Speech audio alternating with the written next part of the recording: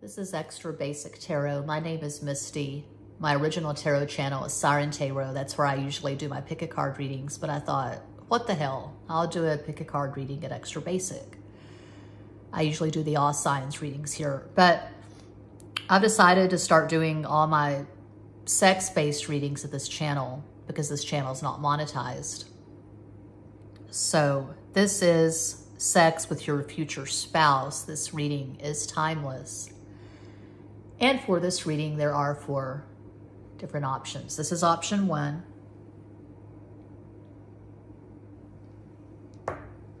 Option 2.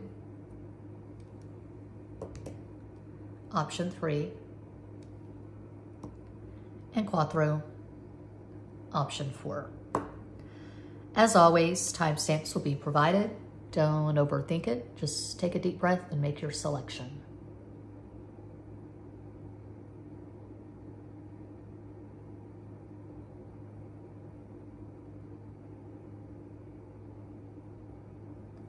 If you chose the first crystal, here is your reading.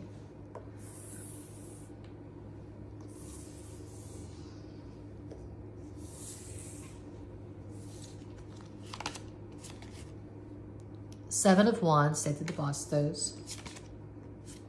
9 of Wands, only the Bastos. 7 is Pisces, 9 is Aries. Knave of Chalices, Soda de Copas.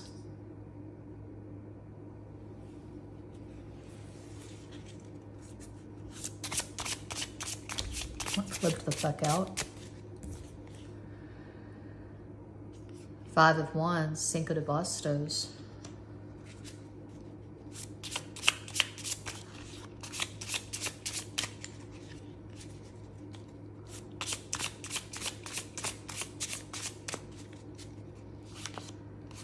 Four of Spades, 4 of Swords, Cuatro de Espadas. 5 is Mercury, Gemini, Virgo. 4 is Aquarius. And then another 4. 4 of Wands, Cuatro de Bastos.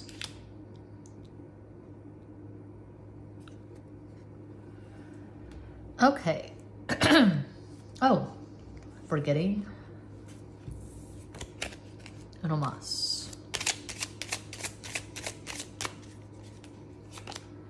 Ten of Spades, 10 of Swords, de Espadas, Jack of Spades, 9 of Swords, Caballo de Espadas, and the King of Clubs, King of Wands, Rey de Bastos.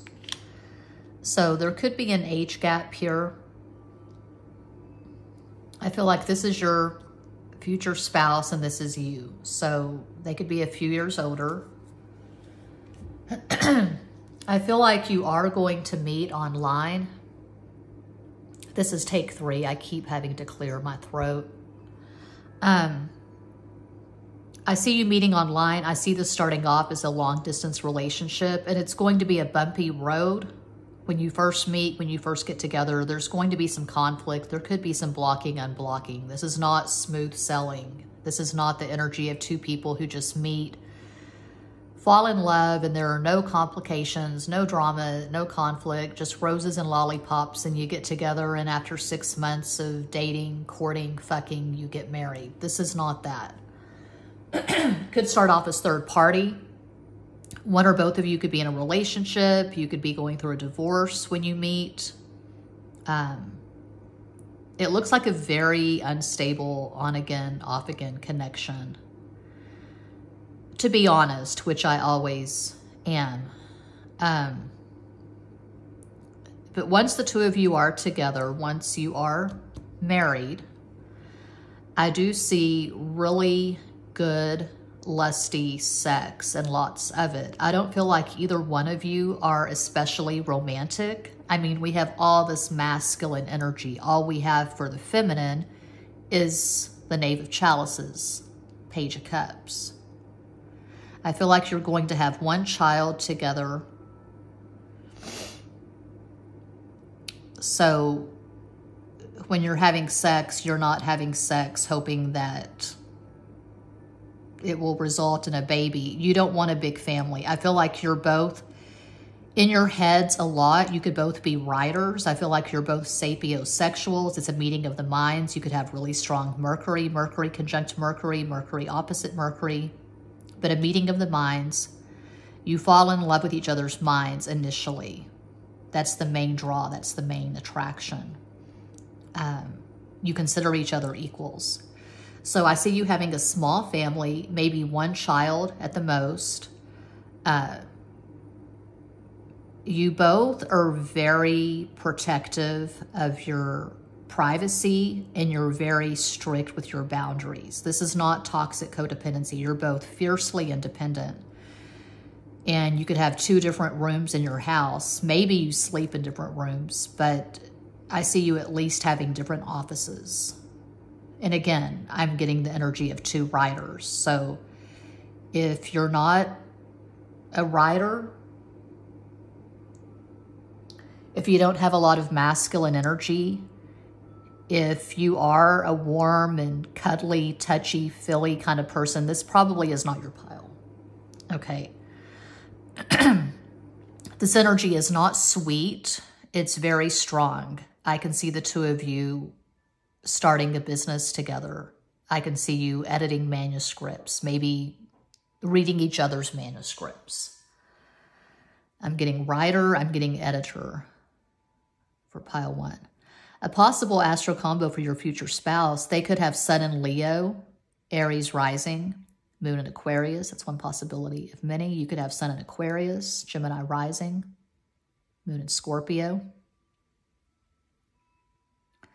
There's a lot of talking during sex. Talking, intense eye contact. I'm not seeing cuddling. I don't see 2 people who just bask in the afterglow. I see shades of BDSM, but it may be difficult to decide who's the dom because you're both so dominant. All this masculine energy. But yeah, that's what I see for pile 1. I hope that helps, entertains, educates, elucidates. I am always available for private readings. I do this full time. All the info is in every box. Thank you so much for watching. Peace out.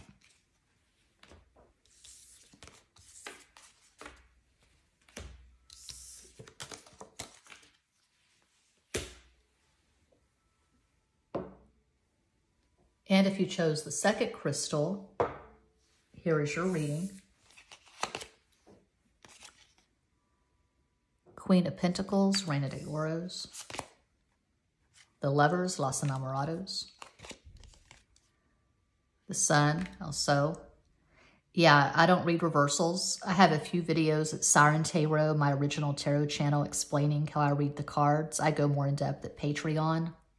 All the links are in every box.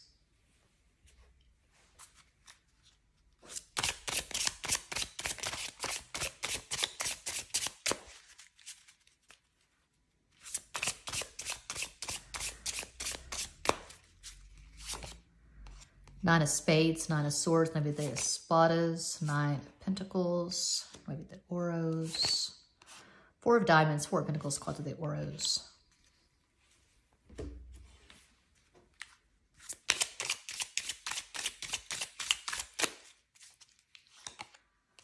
Ten of Diamonds, 10 of Pentacles, Deus de Oros. Ace of Diamonds, Ace of Pentacles, As de Oros. And 4 of Pentacles again.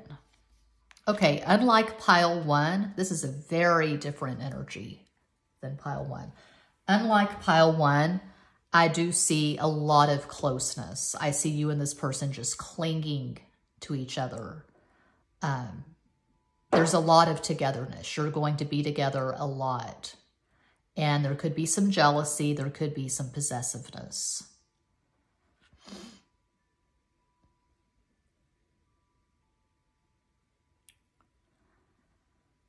This is a blend. Unlike pile 1, I see the feminine and the masculine. So, what we have here, we have a lot of earth and some fire. Well, just the one fire card, the Sun, Leo, but it's a strong fire card. It's the most positive card in the deck. So whenever I see earth combined with fire, I see lust. This is a very lusty relationship.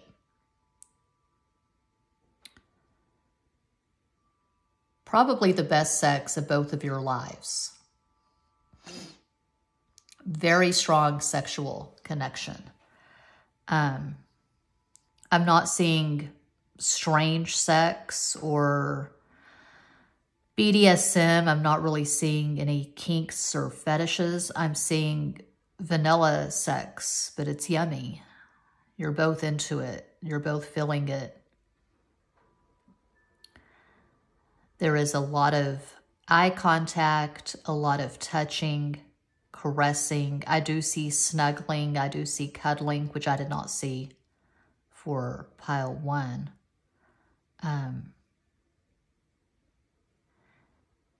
I do see you and this person fucking a lot and not really caring where you are. You could be fucking in public. You could be fucking on a train, on a plane, on a bus, in a park. There could be some exhibitionism for pile 2. You're just both very comfortable with your bodies. You're very comfortable showing affection in public. I see a lot of PDA, public displays of affection. And this video just popped into my head, Drunk in Love, Beyonce and Jay-Z.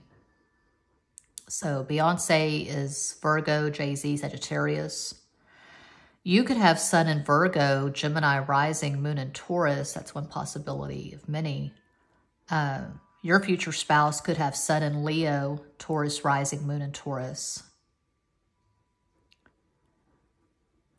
But I do see terms of endearment. I see a lot of affection, a lot of warmth. You know, some couples, you look at them and you wonder, are they even together? Because there's no affection. They don't hold hands and they just seem like siblings almost. It's weird with some couples. Anyone who sees the two of you together knows that you're together. There's no mistaking how close the two of you are. And on social media, you see it a lot. I've seen it a lot where people will know that a couple is together. They know they're married, but they'll still flirt and shoot their shot. That's not going to happen with this relationship. People are going to know that they need to just fuck all the way off because you can't mess with this. This is a very close bond. You make it evident on social media that you're together and you're crazy in love and you're not inviting any weird energy in. The gate is not open for other people to trespass. You are protective of each other. You're protective of this relationship. Again, it's probably the best sex of both of your lives. So yeah, that's what I see for pile 2. Hope that helps, entertains, educates, elucidates. Thanks so much for watching. Peace out.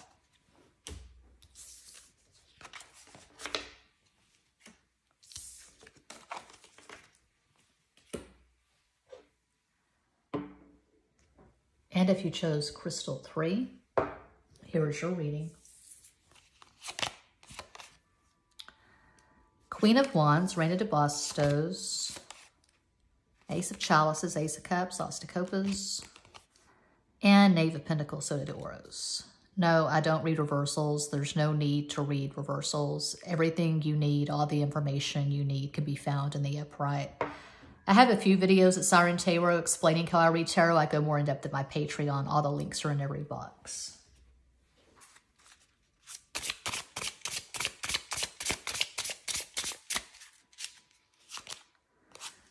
Ace of Hearts, Ace of Cups, the Copas, Queen of Spades, Queen of Swords, Reina de Espadas, and the King of Hearts, King of Cups, Rey de Copas.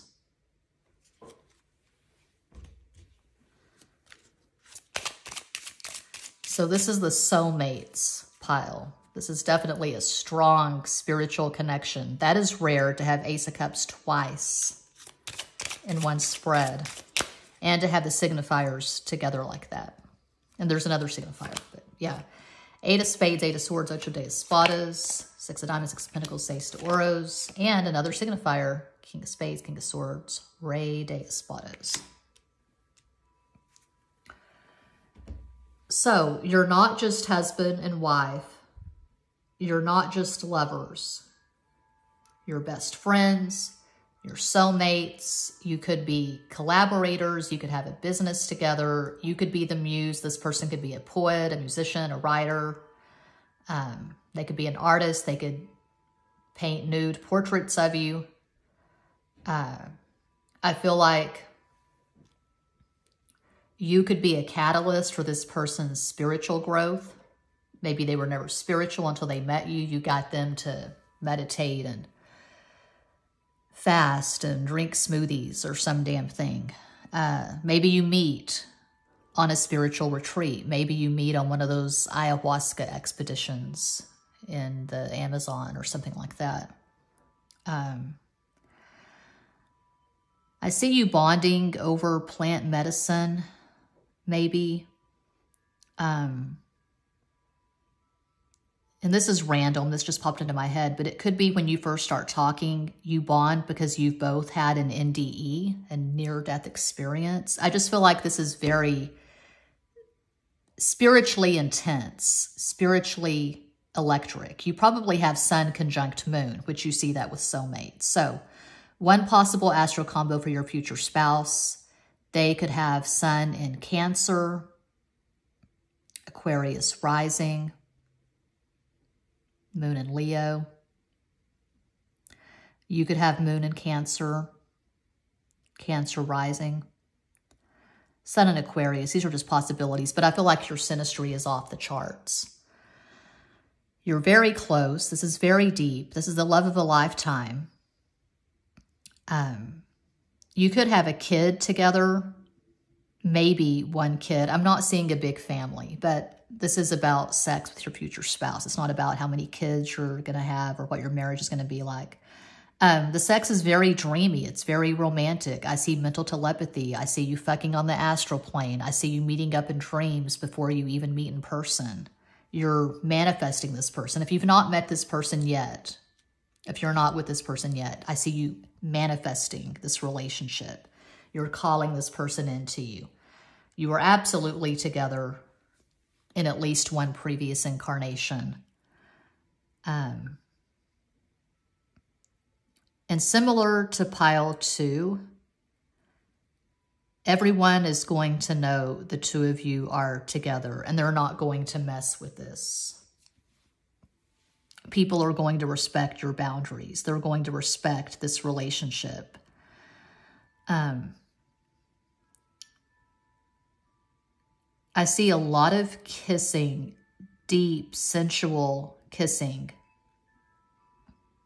And I see the kind of stage being set, which is very common when you're first getting to know someone. You know, you've got the candles, you've got the sage, maybe the incense, and it's very mystical and romantic and otherworldly, and there's music playing, and it's just very lovely and romantic. There could be some food play for pile 3.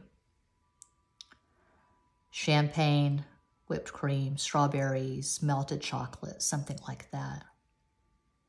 But the main thing here for pile 3, it's not what sexual position you choose, or I don't get too graphic in the sex readings. It's more about the energy of the relationship. But it's very romantic because the two of you are so deeply in love with each other and you're so grateful when you finally find each other. So it's not really about a fetish or a kink.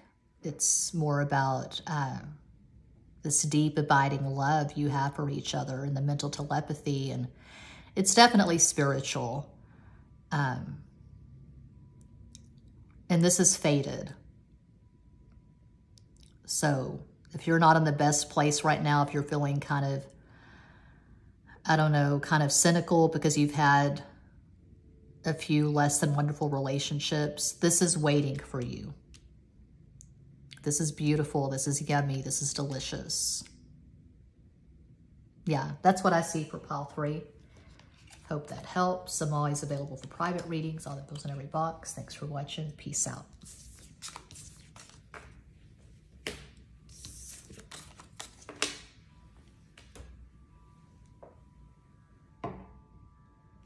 And if you chose Quattro, pile 4, here's your reading.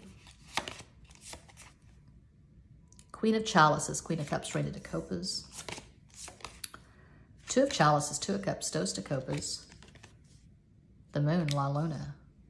Wow, this is already similar to pile 3.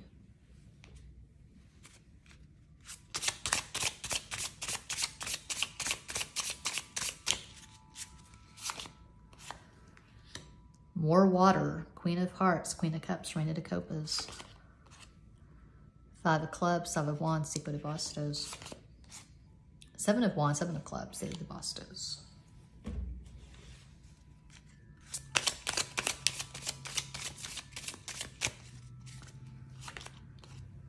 Jack of Spades, Knight of Swords, Caballo de Espadas. 4 of Hearts, 4 of Cups, Cuatro de Copas. And 2 of Diamonds, 2 of Nickels, Dos de Oros.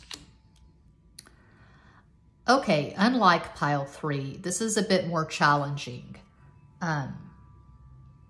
This is a spiritual connection. You're probably soulmates, but you've got some stuff to work through. You've got some baggage from previous relationships. There could be an age gap. You could be a few years older. I feel like this is you. You're the Queen of Cups. This is your future spouse, the Knight of Swords.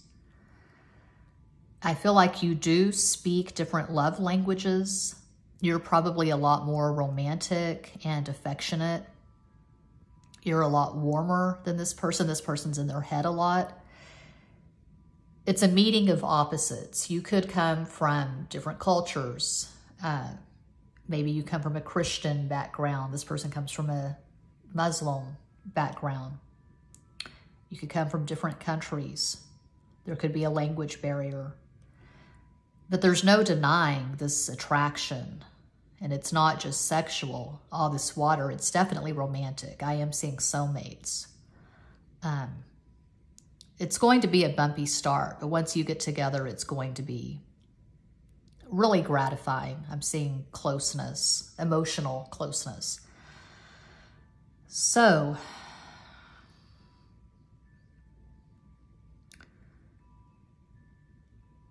I feel like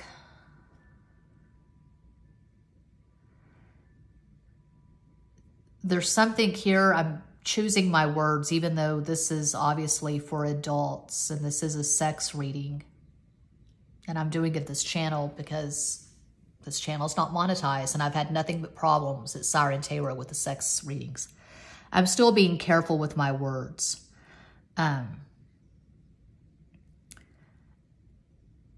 This person definitely has a dark side. I am seeing BDSM. I am seeing a dom. I can see them degrading you while you're having sex. They're saying things to you. They're saying degrading things. Maybe you enjoy that. I mean, I would hope that you would if this is your future spouse. But yeah, really intense, dirty talk. And there could be some bondage. There could be some spanking. I feel like in the beginning, at least, this person is not going to be that adept at true intimacy, emotional intimacy. They could be closed off. I'm seeing 50 Shades of Grey. They could be really closed off in the beginning. And the way they get their release is through sex. The way they get close to you is through sex. But they're not good at the whole talking about their feelings thing. It's hard for them to take off the mask, so to speak, and truly be themselves. It's hard for them to be authentic because They come from a place where, if this is a man, he had to always be in masculine mode. When he was younger, he might have been shamed for crying. He had to always be tough and stoic. He may have had responsibilities before he was ready for them. I'm seeing someone who didn't have much of a childhood, someone who was not that nurtured, and so they feel like they can't let go. They can't be silly. They can't really talk about their feelings. That's just not in their wheelhouse. That's not what they come from. I feel like this person is a survivor. Whatever they have, they fought for it. And so the sex is really intense. I see them being dominant. They do have a pronounced shadow. They have a pronounced dark side. I do see them being jealous and possessive. They want you out of themselves. They don't want to see anyone flirting with you. Even innocent, light flirtation on social media, they're not going to be cool with that. And, oh wow, this is taking a direction I didn't want it to take. I wanted this to be easy and fun. I wanted to just breeze through it. They could have a kind of vendetta against your ex. If you were badly mistreated in a previous relationship, I see them wanting to take some kind of revenge on your ex. And if you were married before and you have a child or children with someone else, it's going to be a challenge co-parenting because this person is so jealous and possessive. Yeah, it's about the sex, but I don't get too deep into the positions and the kinds of sex and all that. I just don't. It's more about the energy of the relationship. But I do see BDSM and I see this person being dominant. Did I call out a possible astral combo for this person? I don't think I did. They could have Sun in Gemini, Scorpio rising, Moon in Cancer. You could have Sun in Cancer, Pisces rising, Moon in Leo, just possibilities.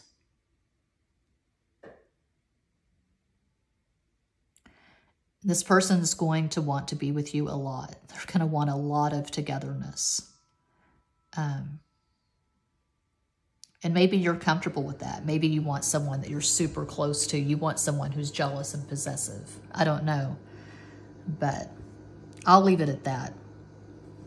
That's what I see for pile 4. And that concludes this pick a card reading. Thank you all so much for watching. Peace out.